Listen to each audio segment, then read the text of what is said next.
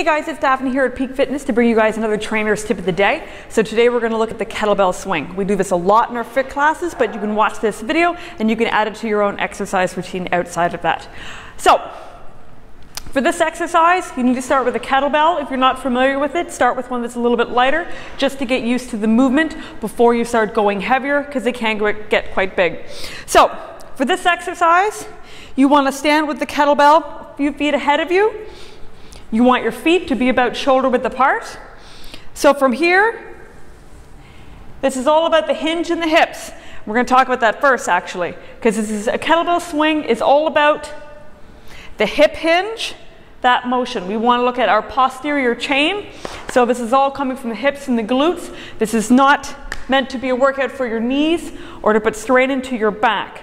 So it's different than a squat. It's different than a pull and a push. This is a focus. All in the hips, hip hinge. So for this one, feet apart. Start by reaching forward, and then you're going to pull the kettlebell back higher than your knees, and then you're going to start thrusting forward. So reach ahead, pull back, push forward. So keep the kettlebell nice and close above your knees, thrusting your hips forward. So the work is all coming from your hips and your glutes, bending forward, thrusting forward. So with this exercise, what you want to watch for is that you're not lifting with your arms. Your arms should just swing naturally.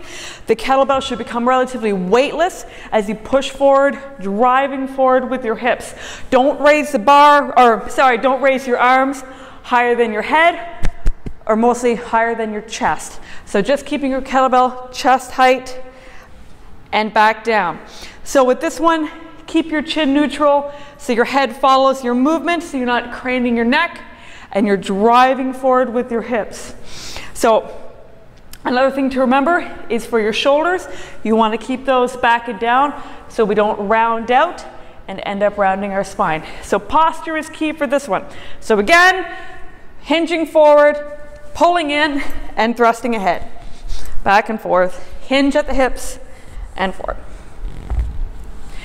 And that's our kettlebell swing. So if you'd like, if you want a hand with one of the trainers to kind of watch your posture and walk you through it, by all means, come and get myself or any one of the staff. And as always, stay active.